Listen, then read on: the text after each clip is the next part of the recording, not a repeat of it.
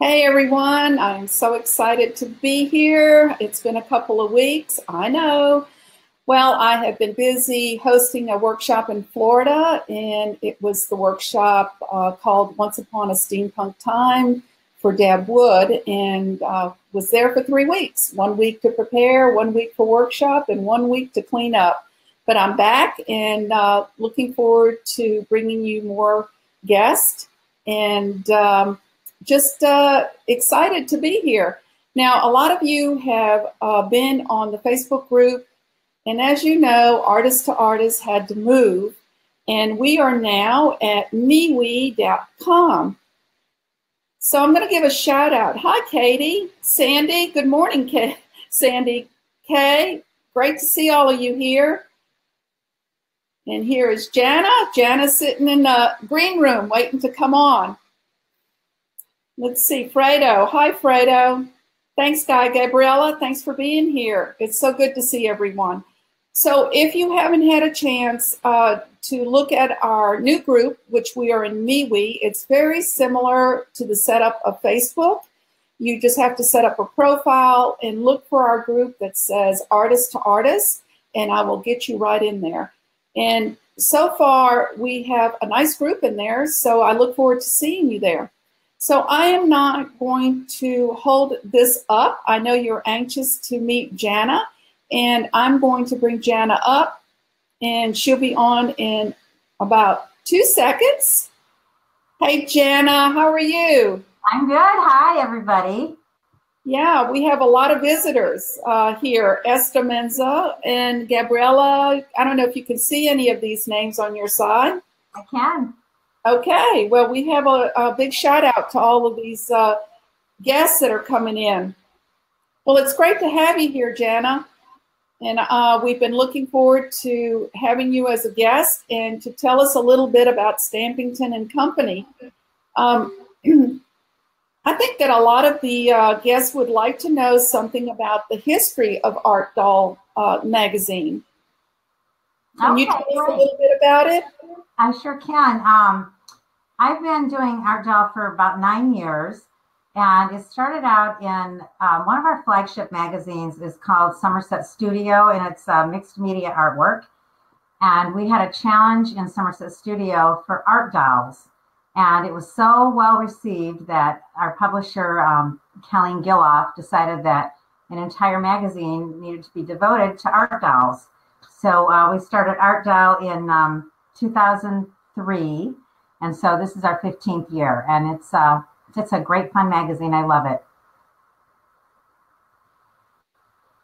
Well, it is, and it's well received, Jana. I know a lot of people just love it, and it's just so professionally well done. I know that you get a lot of requests for people to get their work submitted.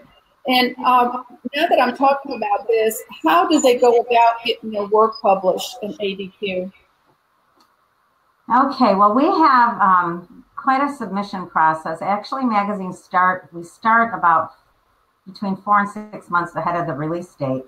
And that's when we set the deadlines for the artwork to come in.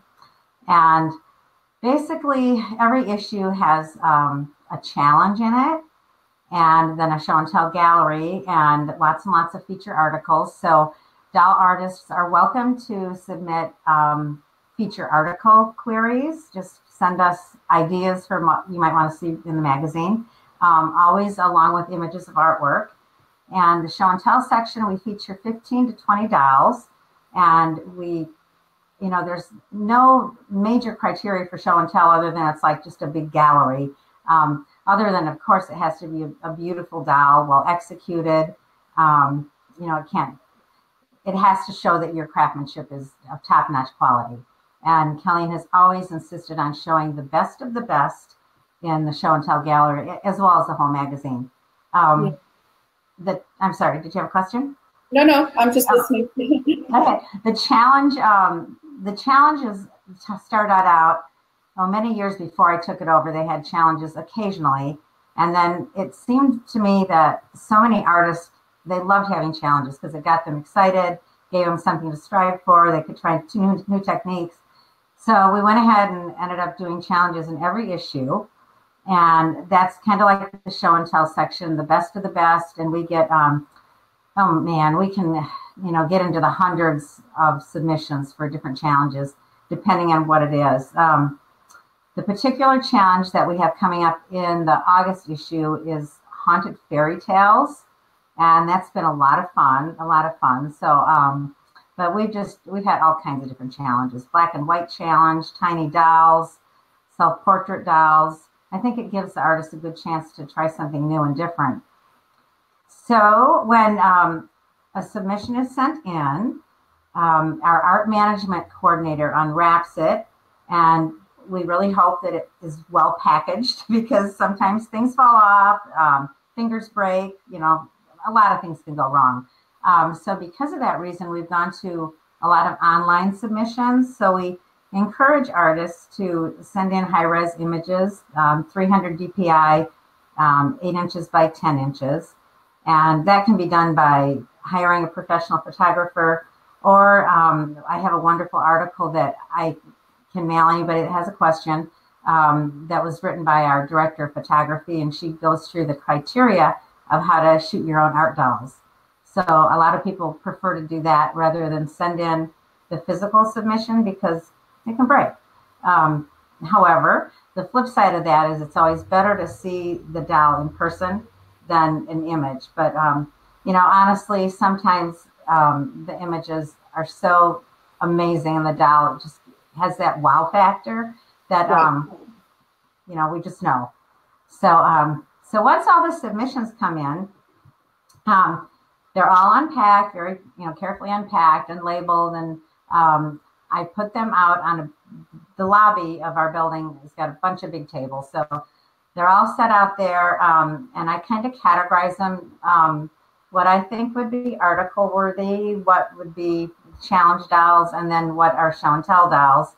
And there's kind of a yes, no, maybe selection that I do initially. So it either absolutely yes, this has got to be considered and shown to the publisher for publication consideration. The other one's, oh, maybe it's really good, but I don't know, if it's quite up to her standards.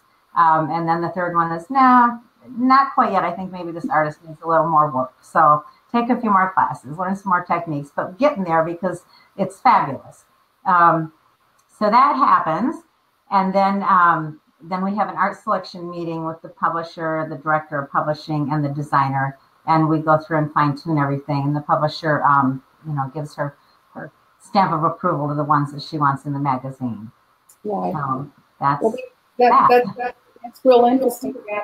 What about when they submit the article? How many words do you expect for them to send in, or do you have somebody interview them for the article part? For the most part, we ask our artists if they'd be willing to write the article for us. So that's a twofold. First of all, then it's written from their point of view. And secondly, they get paid for it. So if somebody's not real comfortable with writing, we certainly offer editing and, grammar checks and all that. So that's not a problem. Most articles are between, I would say, 800 and 1,000 words. Sometimes they run over. And if they run over, that's okay. The only thing is that you have to remember that there's a lot of different articles and departments and things that go into the magazine. So you're sharing that real estate space with other, people that want to be on the pages. And so the more words you write, the less room we have for the images of your dolls. And obviously we want to show that, the beautiful artwork. So sometimes it's hard because there's a lot to say and you want to tell every little thing about the inspiration and the technique and thank a million people. And I get all that, but it has to be condensed as much as possible so we can show the beautiful pictures of the dolls. Right, I understand. And I noticed sometimes in your magazine also you have where people will submit tutorials along with the article. Now, how does that work? Basically the same way? Right, the same way pretty much. Just send an article query, saying that you want to show a tutorial on, for instance, cloth face painting. And then the best thing to do for that is to send, just like a little outline of what your idea is. And always things have to be supported with images so we can see what you're talking about. And with the tutorial, a lot of times we might do like, maybe a grid, and we label, figure 1 and figure 2, and then we, step out the steps on it. So, and of course, everything has to be clear and understandable so the reader knows what you're trying to get across. Right. Yeah. Yeah, I was just curious about that. I know sometimes in the magazines you do have tutorials. Also, what is the timeline? Are you just taking submissions all the time, or is there certain deadlines that you require for submissions to be in? We do have. Let's see here. I'm going to refer to my cheat sheet here because I do more than just Art Doll Quarterly. Most of us at Stampington manage several different publications. Right. So we have to keep a lot of things straight in our head. So for the, let me see here. Hold on a second. For the November issue, the deadline is 4 months ahead of that. So that is, okay. Oh, hold on. June 15th. Okay. The February issue is September 15th. May issue is December 15th. And August is March 15th. And it's printed in the magazine in the back of the book where we have the submission guideline information. Also available online at www.stampington.com or just www.artdollquarterly.com. Right. Yeah, I'm going to post all of these links in the comments once we the interview is over, and I'll also check out the dates and post them in the comments. So for those who want to, hopefully submit something. I also want to mention for our viewers, if you have any questions for Jana, please feel free to post them. And Jana said that she will answer them as best as possible. So, feel free to post your questions. I also wanted to ask you if, let's say, if they are not wanting to enter a full article into the main part of the magazine, tell us a little bit about your show and tell area, which seems to be very popular with a lot of the artists. Sure. The show and tell area, like I said, is kind of like just a gallery on paper, and all it would require would be submitting either the doll physically or submitting an image. And the information that's always needed is the name of the doll and the dimensions. Mostly we just publish the height of the doll, but if it's a, kind of a longer, a figure laying down or spread out, then the height and width and depth. The inspiration for the doll, because it's always fun to know what inspired a particular doll, if there was a situation in the artist's life, if they're just, taking a character that they want to, turn into a doll. So that would be important. And then brief technique. This is where we don't go into like really super detailed information about it, but, we want to know if it's, cloth doll or made out of polymer clay or carved wood, some of the tips and tricks you might have made to get to the final beautiful art. So that's, and then of course the artist's name, always your physical address, because everybody who's published in the magazine gets a complimentary copy of it. Hopefully you're a subscriber, but if you're not, you will get a copy of it. And then email any contact information that we'd need to get in touch with you. Okay.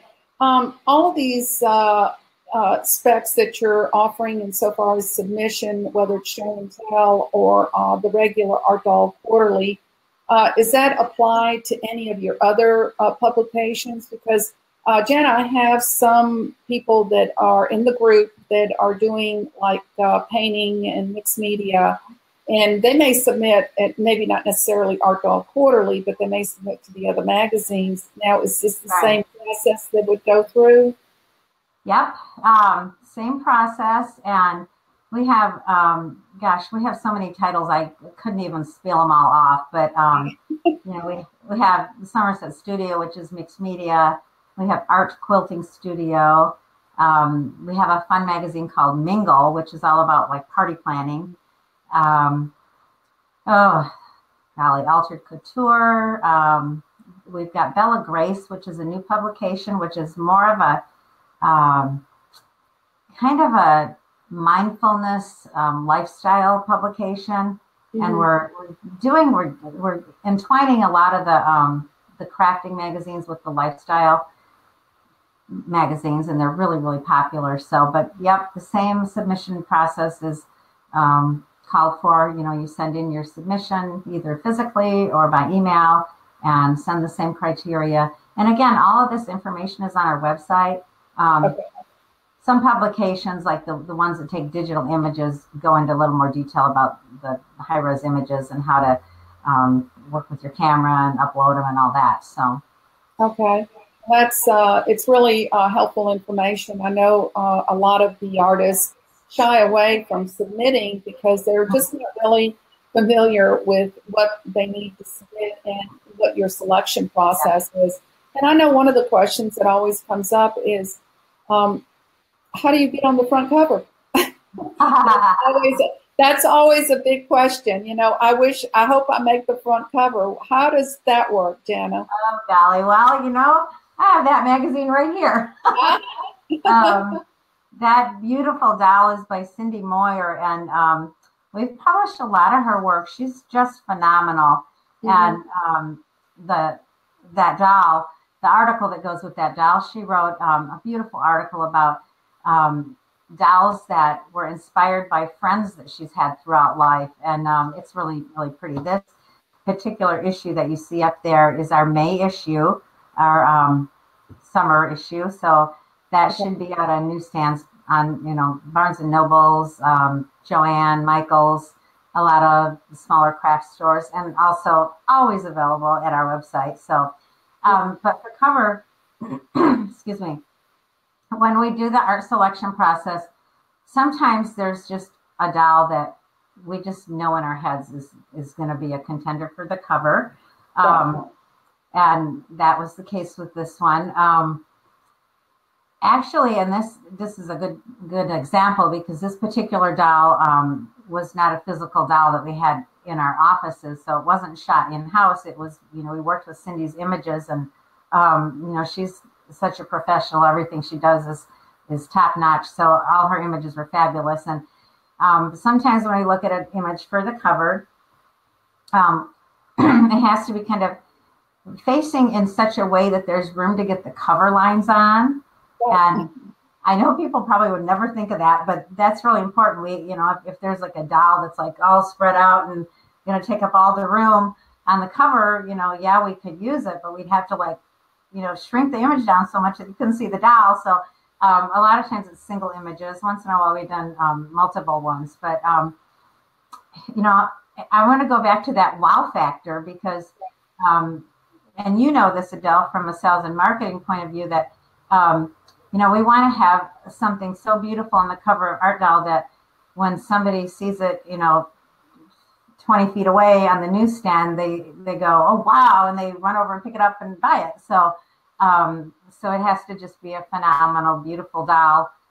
We've had all kinds of interesting dolls on the cover, but yeah, that one's really pretty. Yeah, that one is, yeah, and it fits for summer, you know, for the summer theme. Yeah. And that's something else we take into consideration too, is, you know, we don't want to put something too summery on. For instance, the next one that's going to be the Halloween issue, it's almost, you know, guaranteed that there'll be some kind of Halloween-ish doll on the cover. So, right. Well, it's just it's been a wonderful magazine, and I think you said it's been around, what, 15 years? No, longer than that. 15. How long? 15. Yeah, 15. Yeah. Well, it's just been a wonderful magazine, and I know everybody looks forward, and it comes out quarterly for those that are not familiar with it. And I also wanted to mention that we had, there's another area that I wanted to tell everybody, because we've been doing the artist to artist, and it's all about sales and marketing. I also write an article in Art Doll Quarterly, the business of art dolls, that I've been writing an article, I guess, for 5 years now, maybe 6. I don't know. I've lost track of time. Yeah, so it's been a while. I've been doing this to help artists learn a little bit more about sales and marketing. And thanks to Jana, I was able to do this starting several years ago.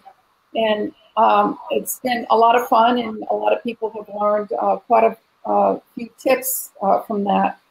The other thing I wanted to mention is to thank you, Jana. I wanted to tell you that I did see the magazine that came in the other day, and was just excited to see Claire on there in the show and tell area. And I appreciate you publishing her. Thank you. You're welcome. So I'm seeing here if there's any questions. I'm looking real quick. I think everybody's kind of quiet today. So what I'm going to do, Jana, is I'm going to go ahead and post the upcoming challenges. Can you tell us a little bit more of that again? Sure. The winter edition, which comes out in November, the challenge for that is a Burton-inspired holiday. Burton. So kind of Tim Burton-ish. Okay. So, just inspired, and that's kind of loosely, just to give the artist an idea to go by. So June 15th is the deadline for the November issue. Okay. And the spring issue is the Roaring 20s. Okay. Which should be a lot of fun. So that's a February release, and the deadline for the artwork is February 15th. Okay. September 15th. September 15th. Okay. September 15th. Yeah. I'll go ahead and post those dates in the comments once we're through the interview here. I really am so excited that you have come on, because I know there was a lot of artists that wanted to meet you in person. I know that you have been with Stampington for how long? How long have you been? I've been with Stampington for 13 years. Okay. Yep. Yeah, and I know that you've met and you've become friends with a lot of artists, and I know they're excited to get to meet you in person, which is really nice. This talk shows is that opportunity. Right. When I started at Stampington, it was kind of funny because at that time my kids were in early college, and I was putting together a scrapbook for my son. I just, stay-at-home mom. I was doing some writing from home. I had written a column for a newspaper in South Dakota, which is where we lived before we moved here. So I was working on that. And more or less, I just was at home and doing stuff on the side like that. And I decided to put a scrapbook together for my son, Jason. And I went online and I was looking for supplies, and this company popped up called Stampington. I'd never heard of them. And I went to their website because they have an online store and they sell all kinds of crafting things.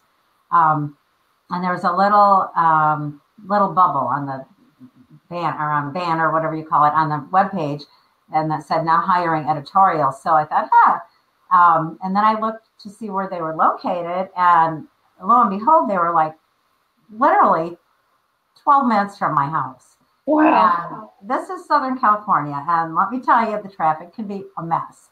So I just took that as a sign from God, and I polished off my resume and sent it off, and lo and behold, I started there actually in August of 2005, and then as an assistant to an editor.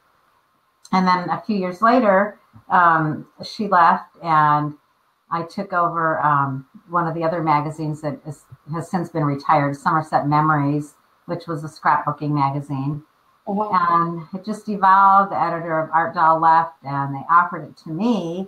And I had to tell you a funny story, because honest to goodness, I think the dolls, I love Art Doll. I love the artist and the dolls. But at that time, I was more into like paper crafting, and I thought, oh, art dolls, I don't know. And I realized that the director of publishing at that time, who was Jenny Doe, another phenomenal woman, asked me, because I was the old seasoned person in the in the office. I work with a lot of wonderful young women, but I'm the old one there. So anyhow, she wanted an older presence as the editor. So I said, oh, okay, well, I'll give it a shot.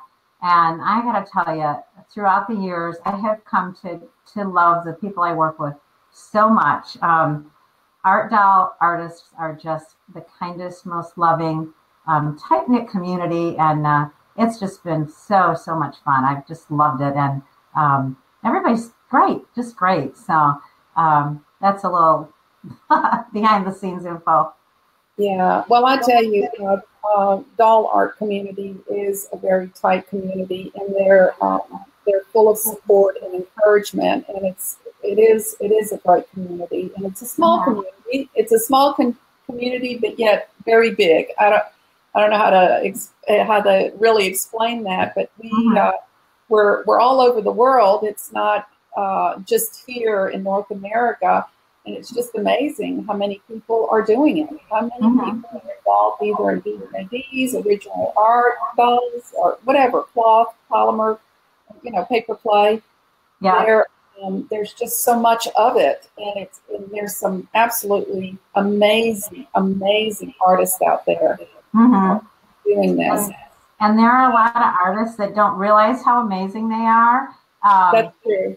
And a lot of them that I think feel intimidated to submit their art. And one of the most precious things to me about editing art doll is when I get letters from people and they thank me. For instance, I had a woman several years ago whose art was published in Show and Tell, and she wrote me a beautiful letter just thanking me because she was really going through a difficult time in her life, very depressed, just didn't have a lot of self-worth, and she just took a chance on sending a doll in, and the validation that gave her, it makes my heart soar when I hear stories like that about, oh my God, I can't believe you published my doll. I never would have tried. Thank you. And it gives people the encouragement to go forward. And then, with the help of your article, Adele, it teaches them, how to get into the sales and marketing and really make a livelihood out of making dolls and promoting them and selling them. So it's like this wonderful little, domino effect that can just go on and on and on. Awesome. That is so true. I know that sometimes I think, well, here I am spending a lot of time doing this, but then when the rewards are many, when people write me and they get results, it's not so much for me. It's not so much about the money, but it's much more than that. It's the passion that I have, and that I'm able to pass it on to another artist for them to be successful. So I get what you're saying. We have Sandy from, I don't know if you're familiar, Sandy's from Alaska, and she's excited about getting your awesome publications. Thank you, Sandy. Yeah, Sandy lives in a kind of a remote area, right, Sandy? I'm not sure.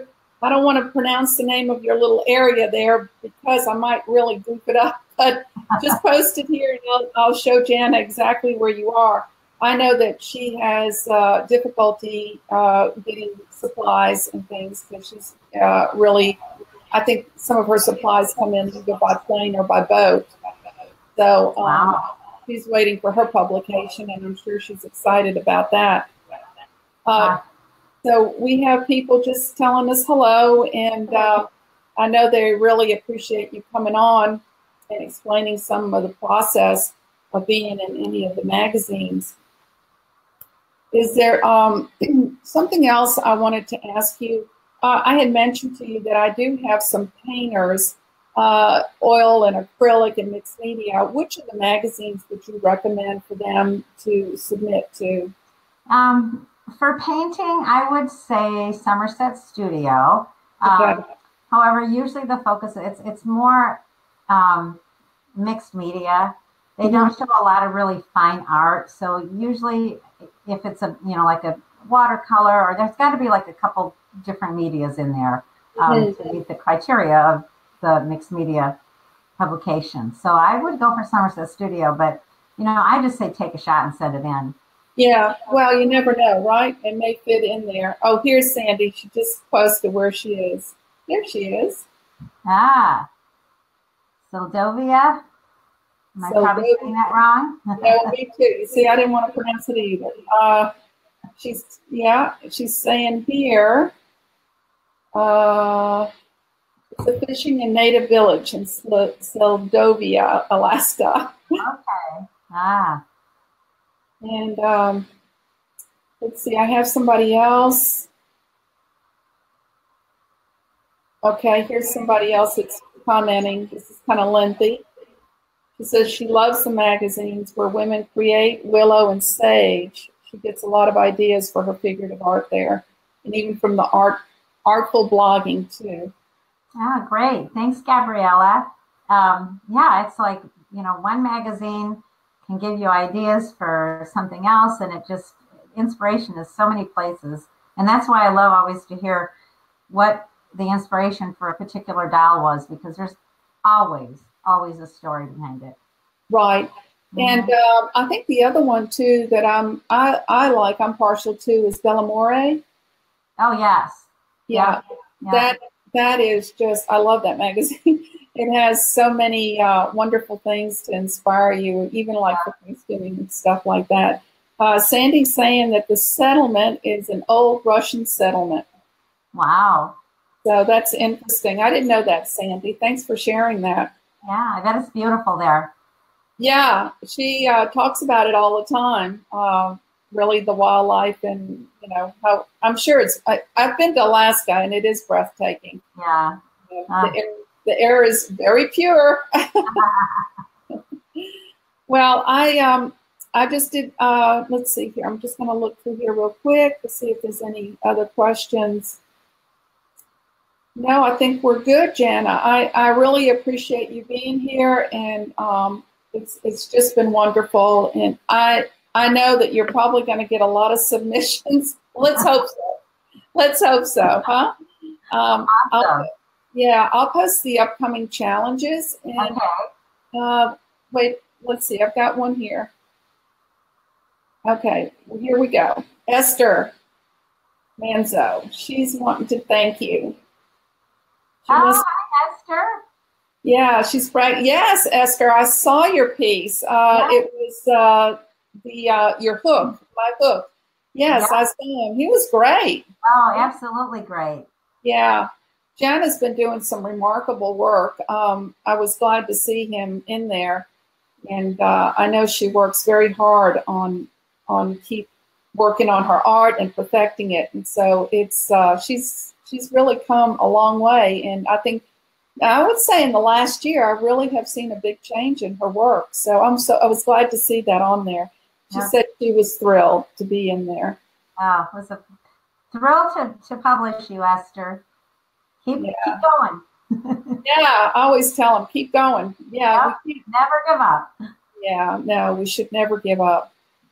So, Jana, I'm going to go ahead and post. Now, where is the best place for them to submit the submissions, either for show and tell or for the article? Where's the best place? The best thing to do is to go online to our website. Okay.